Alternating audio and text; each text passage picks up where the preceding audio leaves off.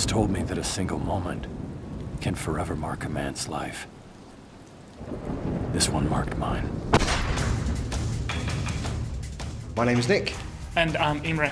For Dead to Rights Next Generation, the core ideology is to recreate the franchise for a brand new audience and to reinvent it.